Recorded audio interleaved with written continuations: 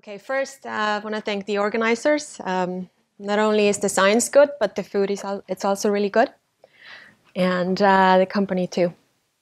Okay, my name is Emilia Huerta Sanchez, and I am an assistant professor at Brown University, and I'm a population geneticist, and so that means that I'm interested in understanding how both demographic history and natural selection shape patterns of genetic variation. And so in humans, for instance, we know, I would say it's well accepted that our origins are in Africa, and that's supported by evidence from genetic data, as well as evidence from fossil data.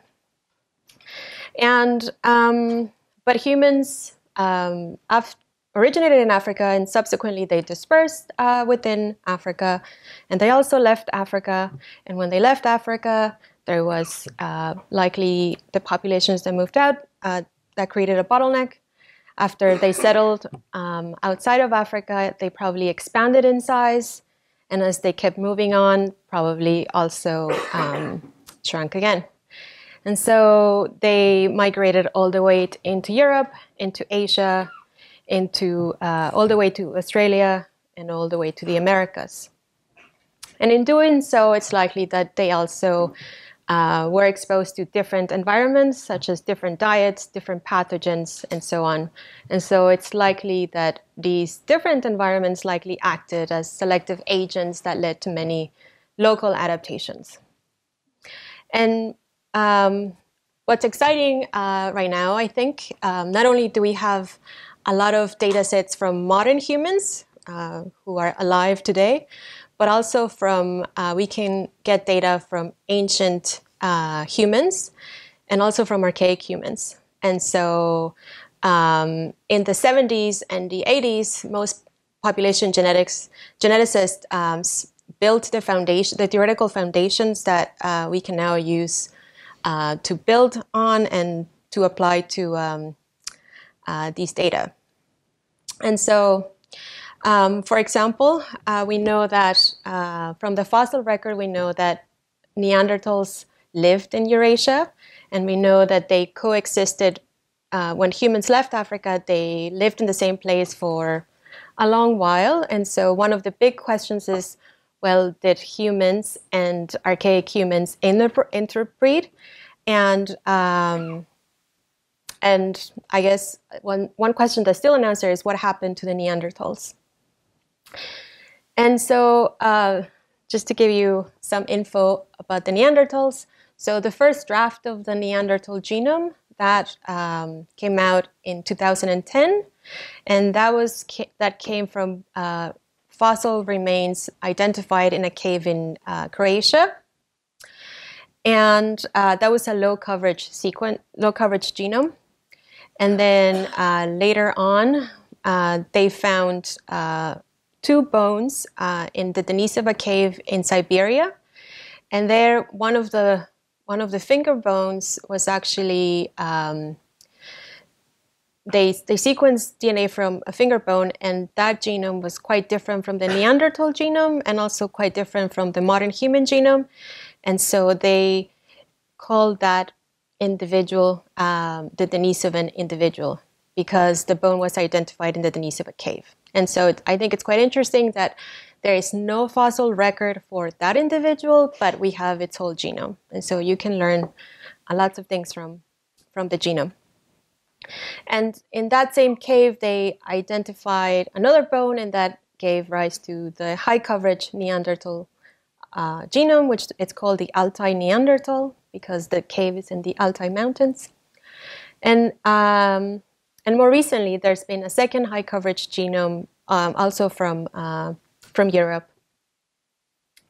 And not only can we sequence archaic human DNA, but we can also sequence ancient DNA of modern humans that lived anywhere between 100 years ago to, say, 45,000 years ago.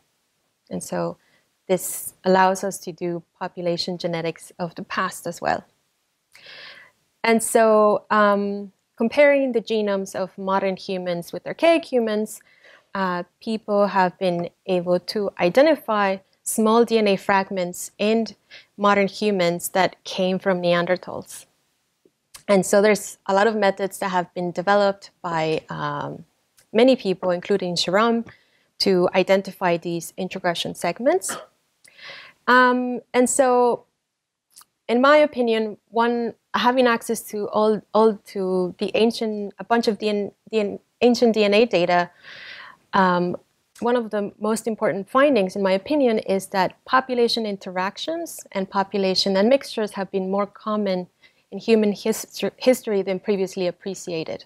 And that's something, and so archaic admixture is an example of that. But even if you look more recently in the past, using ancient DNA from Europe, it's now well accepted that there's been at least 3 migrations into Europe, that being the hunter-gatherers, the farmers, and then people from the steppe. And so if you want to explain the genetic diversity in Europe, then you need to at least account for these 3 different migrations. And even more recently, of course, we know that in the Americas, due to European colonization, there were a lot of Europeans that moved to the Americas, and also the slave trade also brought a lot of individuals from Africa. And so what that means is that in the Americas, not only do they have remnants of archaic admixture, but they also have other ancestries. So their genomes are a mosaic of different ancestries. And of course, there's evidence for other migrations. And so this map, the lines in this map show different migrations that have been vetted using ancient DNA data. And so I think this is actually quite outdated now. But in general, I would say that admixture has been pretty important in human evolution. Okay, so now I want to talk about how do we detect introgression. So in the first paper from where the first draft of the Neanderthal genome was published, one of the things that it used are these things called ABA-BABA statistics, or D statistics. And so the idea here is that if you have this tree that sort of explains the evolutionary relationship of these 4 populations. So here you have 2 human populations, H1 and H2. Then you have an archaic population, and then you have an outgroup, which is the chimp. And so, as you can see, the human populations, H1 and H2, are more closely related than, say, the archaic population with any one human population. And so, if there's been an admixture event from, say, archaic humans into H2, denoted here by this arrow, that means that mutations that happen on the archaic lineage after they diverge from modern humans, those mutations will be donated to the modern human population. So here I'm denoting a mutation from A to B. So you can think of A as being ancestral and B as being derived. And so if you have introgression, then you expect what we called an ABA pattern. So you have H1 has the ancestral allele, H2 has the derived allele that that individual received from the admixture event, and the archaic also has the B allele, and the chimp has the ancestral allele. And so that would create an ABA pattern. You could have introgression into H1 instead of H2.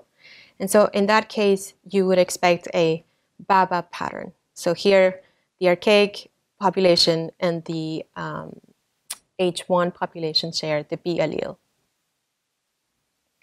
And so if there is no introgression, you would expect the patterns to be the same. So the expectation of the difference of these 2 patterns would be 0. So just by chance, you would expect the number of ABA and BABA patterns. But if there is introgression into H1 or H2, then you would expect an enrichment of these sites. And so the D statistic is very simple. You basically just here the i's are just indicator variables, whether you have an ABA or BABA site.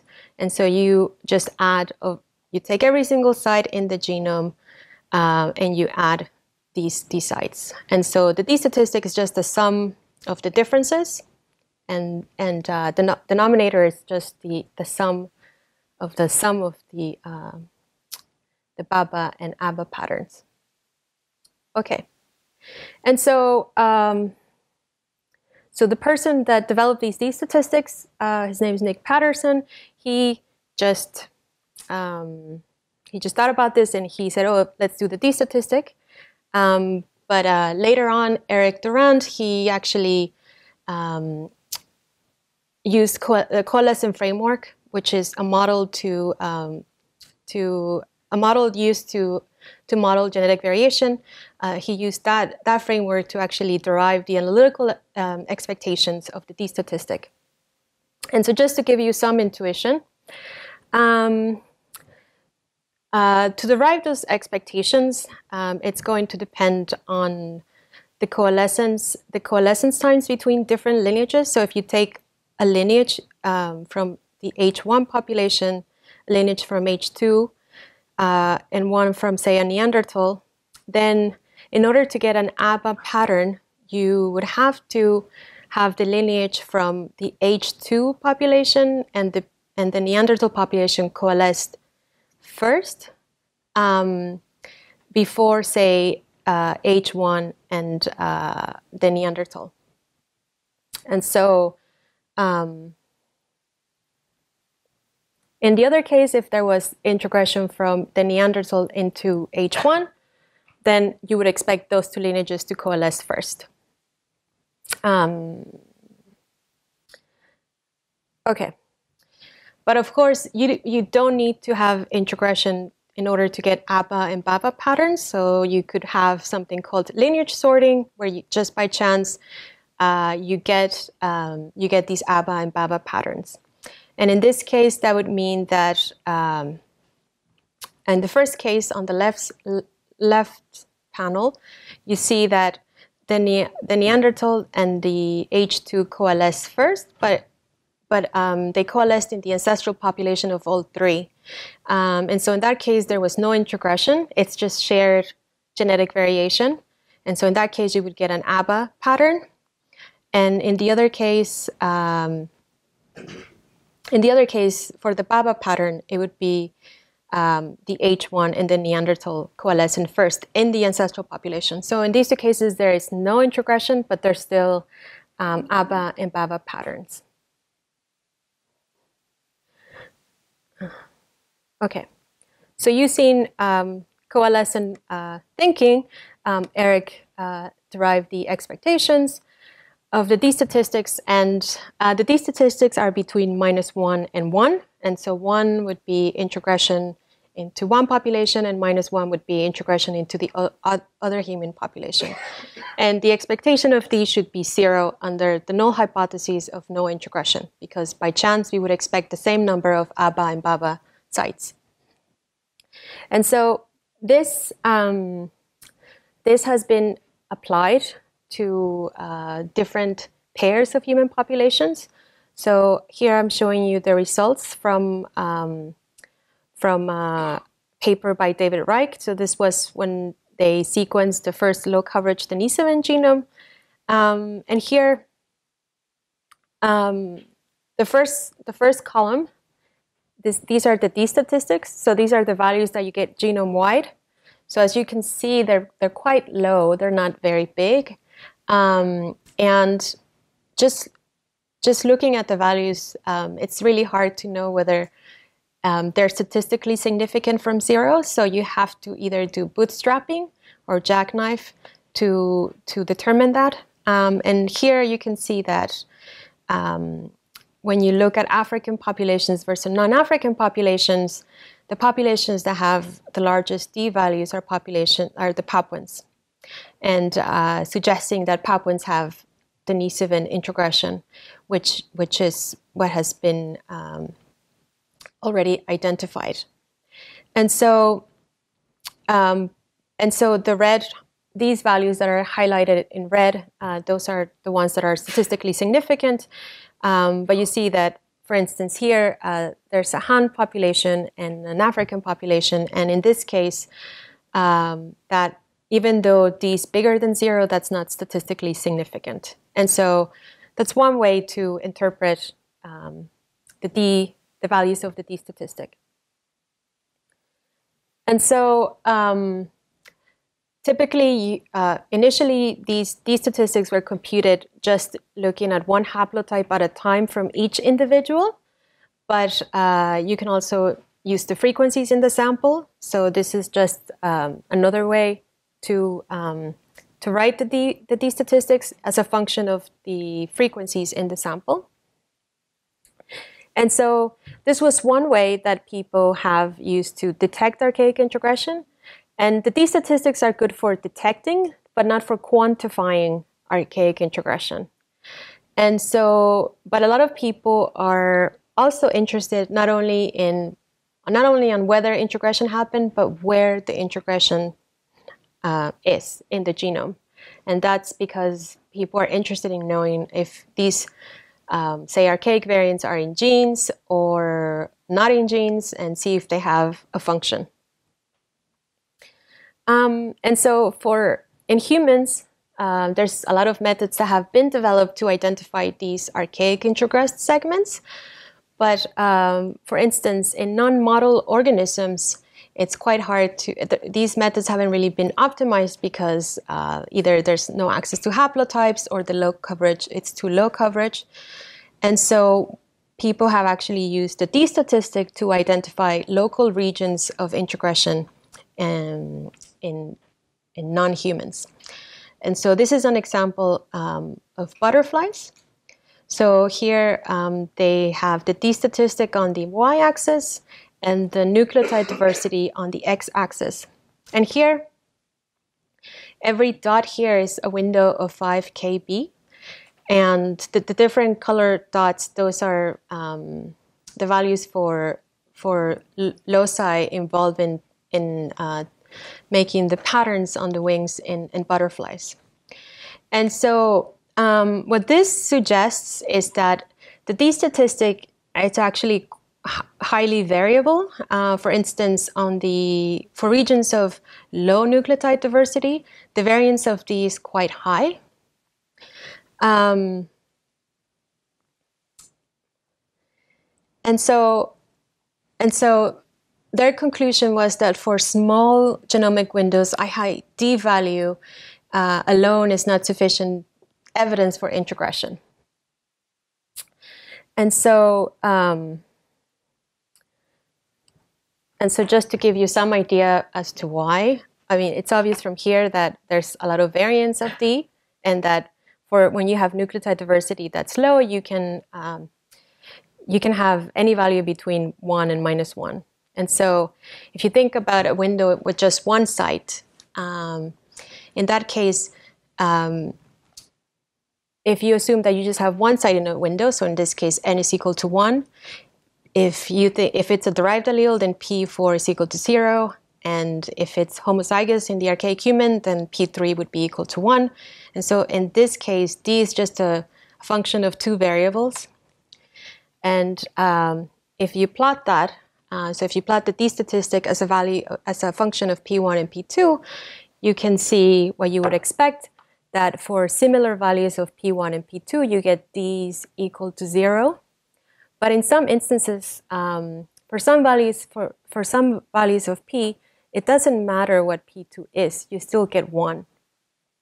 And the same is similar for some values of P. P2, it doesn't matter what P1 is, you still get 1. And so it's highly variable, and depending on if you only have one site in one window, it's going to be really unstable. And so that's another reason why you shouldn't use D statistics for identifying introgression locally. And so, and also if you look at the distribution of D statistics per SNP, you would see that you have a peak at -1 and a peak at 1. Obviously, when you add them up, these 2 peaks cancel out, but in a small window, the variance will be higher.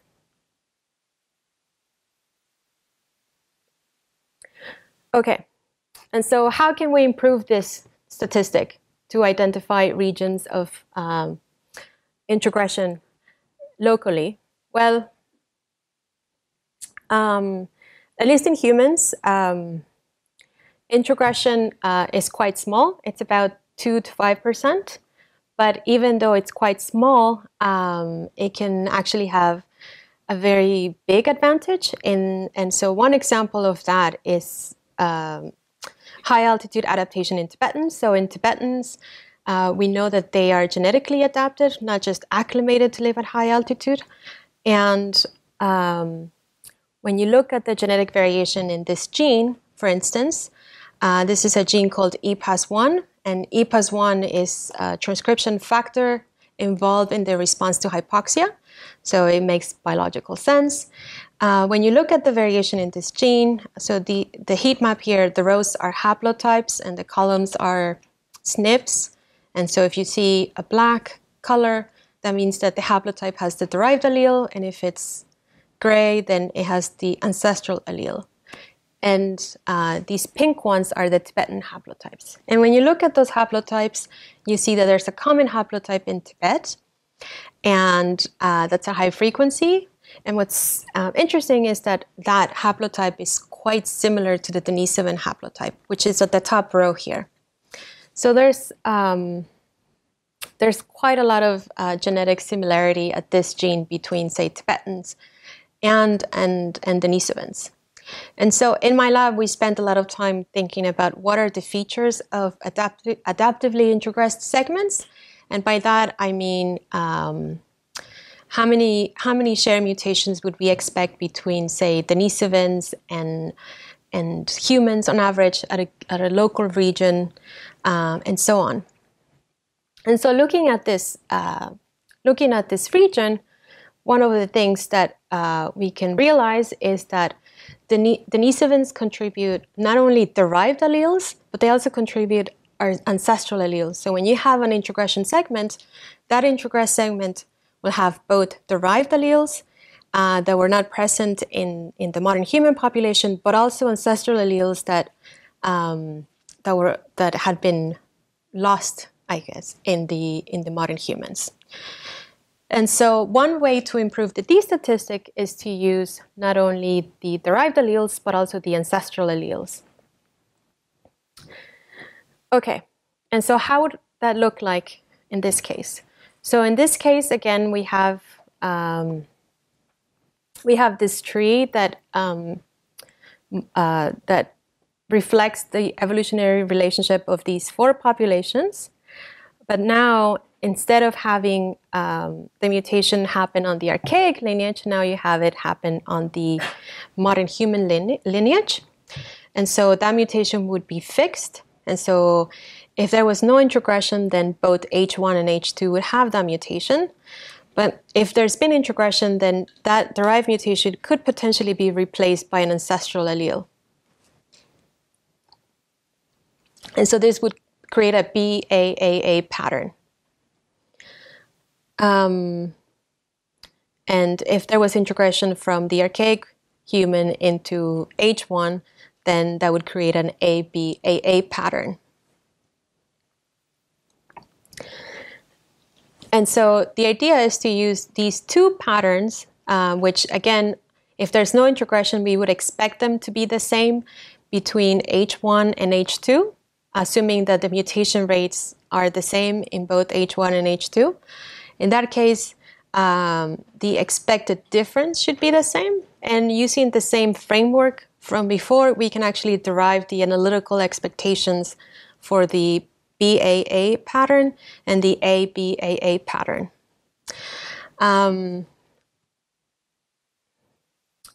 Okay.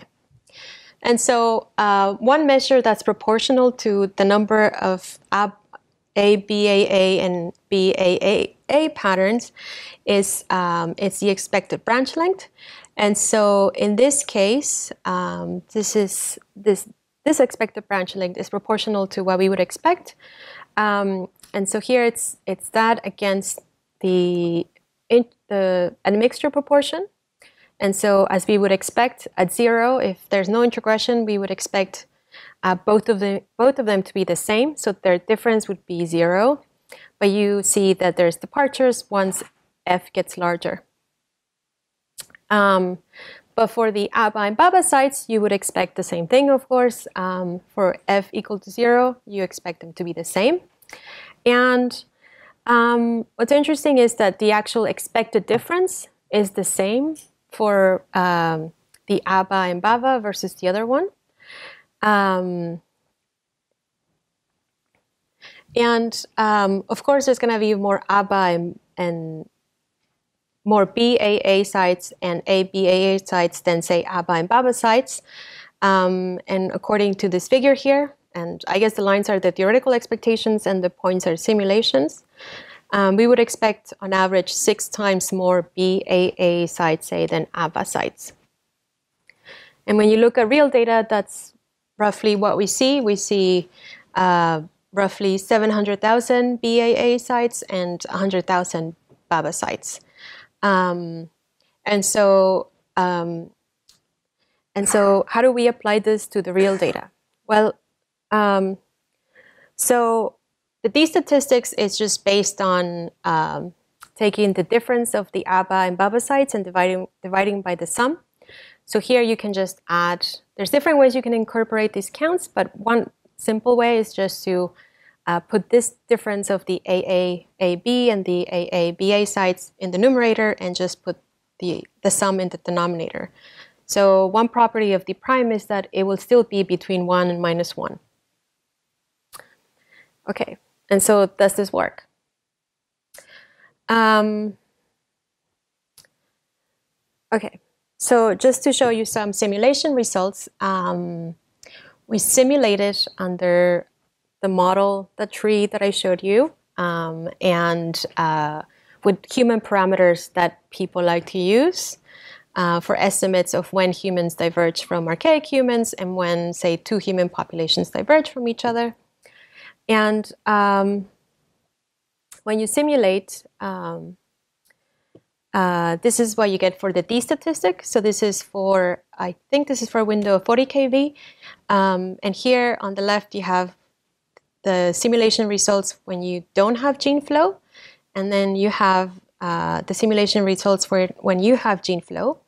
And as you can see, the variance for D is actually high. And for, say, F equals 0.1, which is actually quite high, you don't even get that D statistically significant bigger than 0. And so here's what you get for D prime, which is adding these ancestral sites. So you to get a reduction of the variance. And for F.1, you do get that it is statistically significant bigger than 0. So it looks like adding these ancestral alleles or these other patterns does help reduce the variance of the D statistic. And so potentially we should be able to use this on to identify local regions of introgression in non-model organisms. Okay. And so just a few remarks. D prime is consistently small, has a smaller variance than D. It is more stable because you do have more sites, so you have more information. D, in some cases, it's very likely to detect introgression in the wrong direction. But D prime is better at also detecting lower levels of gene flow, say, than D. So I think it's a good statistic. Okay, so now to finish, before I finish, I just want to tell you a little bit about another story that has nothing to do with these statistics, but it's about acknowledged female programmers.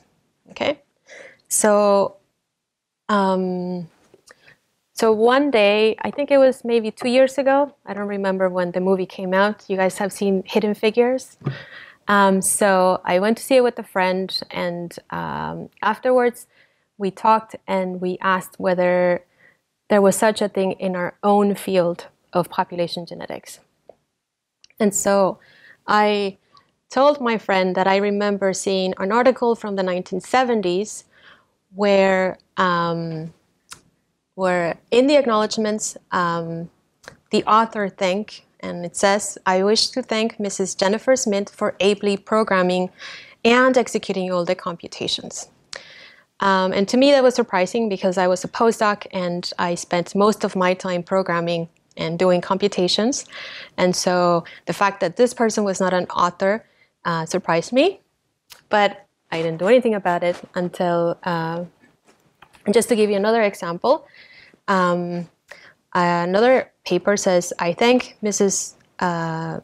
Wu for help with the numerical work, and in particular for computing table 1. Okay?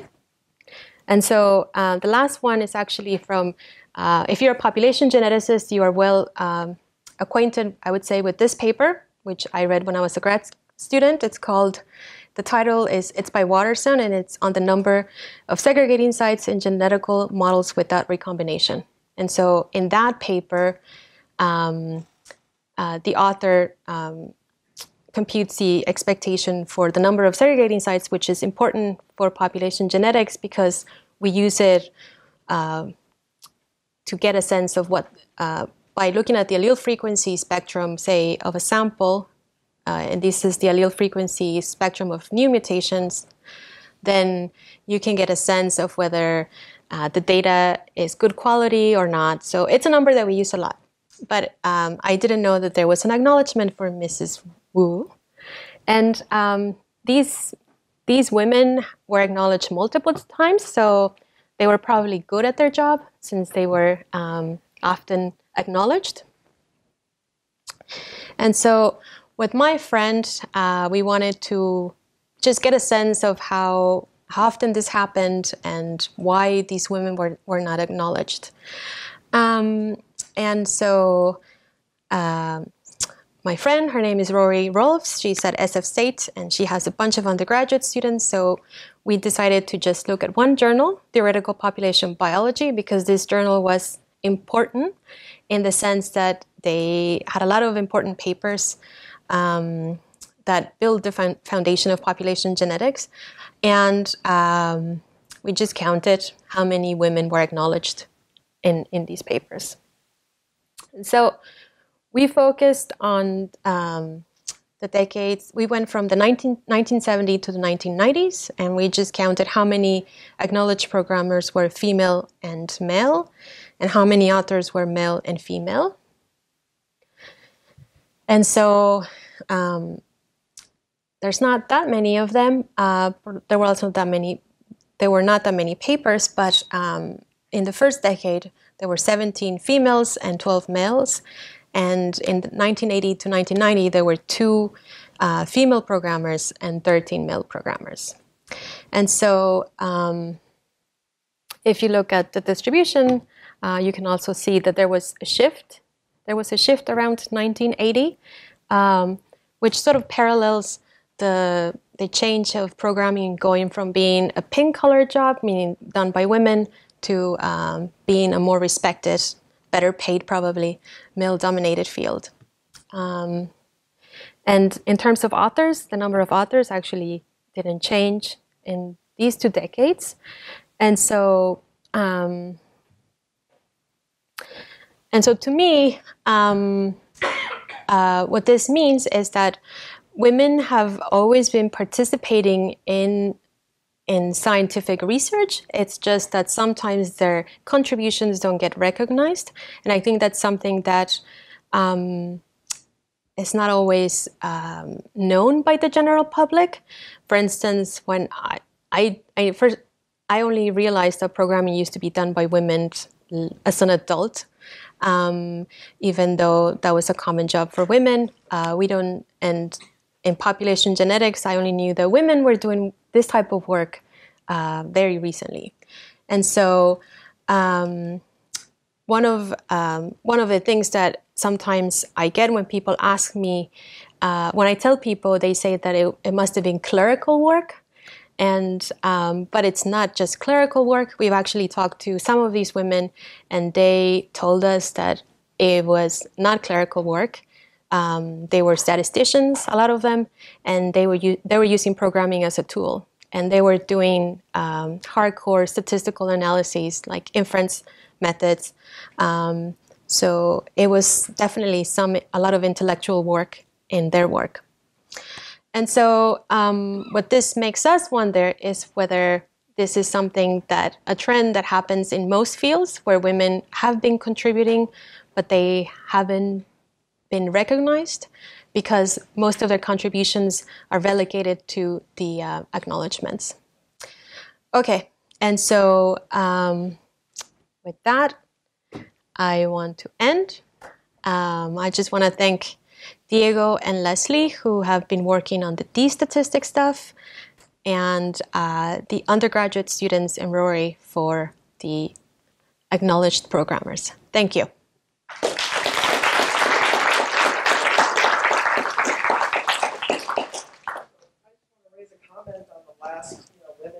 In programming. So I think that was wonderful. It doesn't go quite deep enough because if you go back to the early days of, around the times when we think about Auditorium and like right after that, I mean, there are a number of female figures that were key in the early programming days. My big example of this that I think people always forget about is that the entire field of bioinformatics was set up by Margaret Dayoff at Georgetown University, like the Atlas of Proteins, like literally the original Bible of bioinformatics was Dayoff, right? Dayoff matrices, like setting up the initial scoring matrices, all the basic work before we even got into all the alignments. That was all, a female professor. Yeah, I think there's been a lot of women, but yeah, I don't know why there's not more. I don't understand why we don't learn that as growing up, I guess. I guess I went to Georgetown University. Question about these. So have you tried to look at using D prime progression from moderns to early and late Neanderthals? So progression in that order?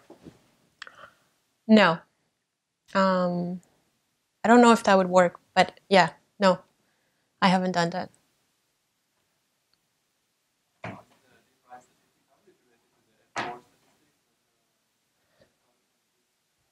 Yeah, that's a good question. I think F probably uses more sites. We're just using two types of patterns. But I'm sure there's a relationship that we could figure out potentially, yeah. Yeah.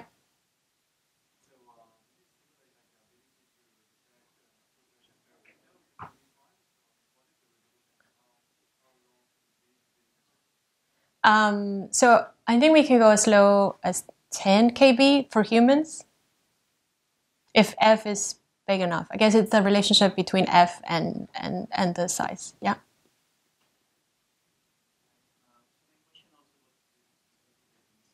I think it depends quite a bit. If you think about the example in general, it does depend upon the divergence time between the archaic and yeah. populations. Whereas you presented a lot of your results for human Neanderthals, those times are known, but then the example for butterflies would be quite different. And I think you quite say how. Yeah. So definitely it depends on the length of the divergence time between, say, archaic humans and modern humans and the time of gene flow. That's the interval it depends on. So I would say that for these butterflies, they're more diverged than humans. I mean, Neanderthals are really close to humans, so I think it would work better in butterflies.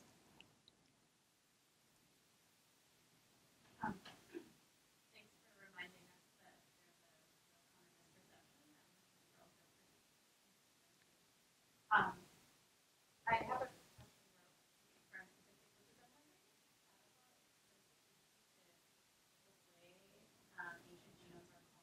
about the way ancient genomes are called, allele calls. Like, I wonder if that might further show how common, for example, your DAA sites. Yeah, so for just the normal D, I mean, what people normally do, they just sample one allele. Right. I assume it was vetted when they did that. I don't know, Sharam, do you know if it was vetted? Yeah, I think kind of one of the motivations for the piece was the fact that you want to see the run lane twice as a way of guarding against ancient DNA damages. Yeah. So that was. Yeah. So in the original paper, they actually used the patterns that I'm using as a measure of errors in the mutations, but not really. They didn't use them as. But there's information in those mutations too. So in those two patterns, but no. I don't know if somebody has done the experiment of checking how picking one allele at a time would affect the results. Motivating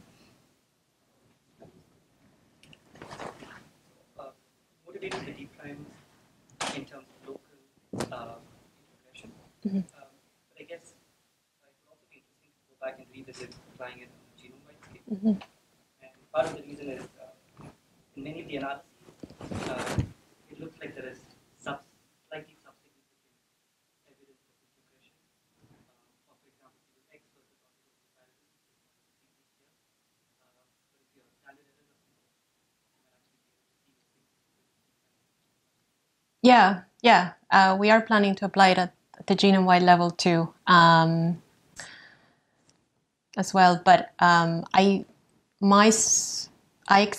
guess I expect that at the genome-wide level, maybe the variance is going to be the same. So maybe we're not going to do that much better, but we'll check. Thank you.